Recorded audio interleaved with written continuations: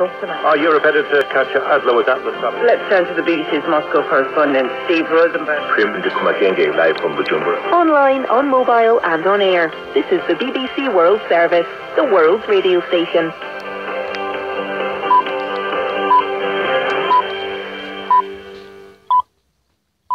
Hello, I'm Peter Day. Coming up in Global Business, some thoughts on the gender gap in the working world. It's clear that in most countries, far fewer women than men manage to get to senior positions in companies and organizations. There's a massive gap there for employers and an inefficiency for them.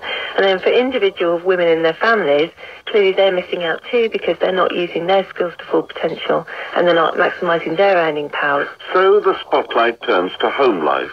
To change this state of affairs, maybe husbands and partners have to step in to take over looking after the family. Marrying well is marrying somebody who thinks your job is cool and is supportive and may not be the long-term huge earner, but really will be a fantastic partner, be a fantastic father, and essentially wants to see you be successful. The strains of balancing home life and a career coming up in Global Business after the news.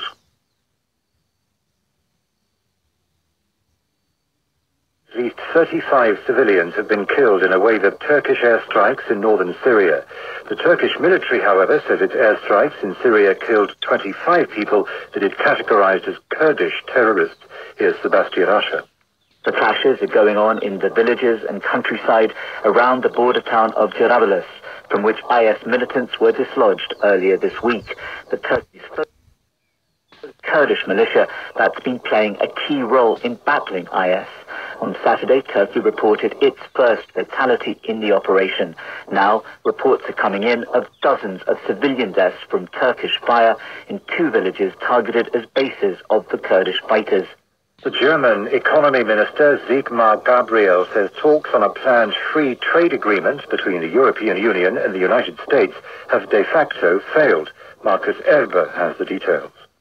Things aren't moving at all, Mr. Gabriel said in a television interview. Negotiations between the EU and the US have essentially failed, the German Vice-Chancellor said, because Europe would not simply submit to American demands. Both sides had sought to conclude talks on a free trade deal this year after 3 years of negotiations. But so far, there has been no agreement on any of the 27 chapters of the Transatlantic Trade and Investment Partnership. Mr. Gabriel said talks on a trade deal between the EU and Canada have been more successful, and he believes the pact will be approved by the German Parliament. A bishop in the central Italian region hit by Wednesday's earthquake has celebrated Mass in two of the worst affected towns. Giovanni d'Ercole urged Italians to unite in their response to the disaster. Pope Francis also spoke of the quake at Sunday prayers in Rome. Cari fratelli e sorelle, appena possibile.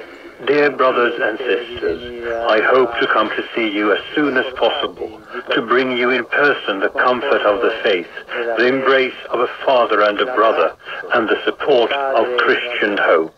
Public museums across Italy are to donate today's takings to help rebuild towns destroyed in the quake. An investigation has meanwhile been launched into why during the quake a recently restored bell tower collapsed on an adjacent home, killing a family of 4. Counter-terrorism police in Pakistan say they've killed 4 militants during an operation in the city of Lahore. Police have named the 4 as members of the hardline Sunni group Lashkar-e-Jhangvi. The Iraqi Foreign Ministry has asked Saudi Arabia to withdraw its ambassador to Baghdad. Shia politicians have repeatedly called for Tamar al-Saban to be withdrawn after comments about Iran's involvement in Iraq, claiming that Iranian-backed Shia militia were aggravating tensions with Sunni Muslims. Mr. Saban says that whether he leaves Iraq is up to the Saudi Foreign Ministry. World news from the BBC. State media in Iran say a member of the country's nuclear negotiating team has been arrested. A spokesman for the judiciary did not name the suspect, but said he was not free on bail. Last week, an Iranian news site identified Abdul Rasul Duri Esfahani as having been arrested on suspicion of selling economic information to foreign institutions. A priest has been wounded in a failed suicide attack on a church in Indonesia. The bomber charged at the cleric as he was delivering his sermon, but the explosives in his backpack failed to detonate. Police say they're investigating the motives for the assault. A church official, Bernard Ginting, saw what happened. The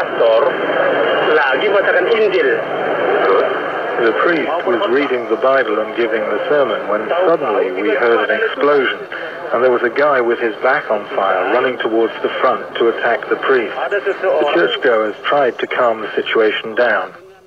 The Russian Prime Minister Dmitry Medvedev has signed an order lifting the ban on chartered flights to and from Turkey. The move had been announced originally in June after Turkey's President Recep Tayyip Erdogan expressed regret for the shooting down of a Russian fighter plane near the Turkish-Syrian border. That incident in November had enraged Russia, which responded with economic sanctions. The travel ban hit the Turkish tourist industry severely, with the number of Russian tourists dropping by an estimated 95%. The United Nations says sub-Saharan Africa is losing about $95 billion a year because of gender inequality. The head of the UN Development Programme, Helen Clark, said women in many parts of Africa find it hard to borrow money because they're banned from owning or inheriting land. This means they can't buy good seeds and fertilizer. Ms. Clark said closing the gender gap would set Africa on a path of double-digit economic growth. That's the latest BBC News. Hello, welcome to Global Business from the BBC World Service. I'm Peter Day, the producer is Alex Lewis, and this week's programme is all about the big and persistent gender gap in the working world. I liken myself to them. His husband is a top executive working for a big international bank in London. 15 years ago, a teacher really, it suits me on many levels. I had my own form, I became the cricket master. It was just ticking along. And so my career took priority. But we also, when we talked about it, we realized that he was better suited. I mean, I think he is a much better person at home than I would be. By this time, we'd come to the conclusion that it was much better that I be with Teddy all the time than someone else did. And I was happy doing that. And then, a second one, and then you get into the swing of things, really. In fact, the Trenoden story is still not a common one, and it's also still unusual to find women at the top of an organisation, in Britain and in other places too. Figures from the accountancy firm Grant Thornton show that 1/3 of businesses worldwide have no women at all in senior management, and overall, only 1/4 of senior roles are held by women. Something is stopping their progress to the top of the working world. It's something the Fawcett Society based in London knows a lot about. It's been campaigning for women's rights and equality for 150 years. Sam Smithers is the Fawcett chief executive. We've got a massive productivity gap. It's a waste of women's skills and talents. In terms of individual employers, they're not getting the best people in the right places. Women are not working at the level that they could be. And so, it's not about getting the right person for the job at the moment because they just aren't getting the promotional opportunity.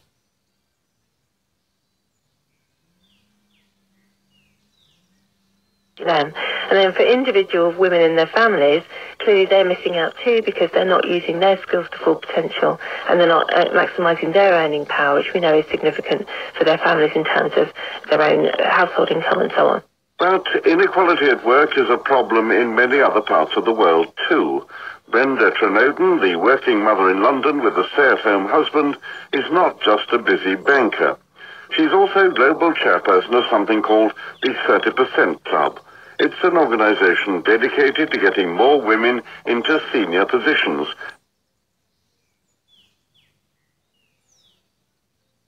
Where the 30% Club works, there are some cultures that are not very accepting of this. I hate to draw on Germany, but I think in Germany there is a cultural issue there. I certainly understand that in some of the Asian countries, women have to step out of work to really school their children on cramming for exams. And that's very, very well accepted, but it does mean that's a break that they take. So I think it is very different in different parts of the world, but I see it becoming more prevalent that people are finding new models.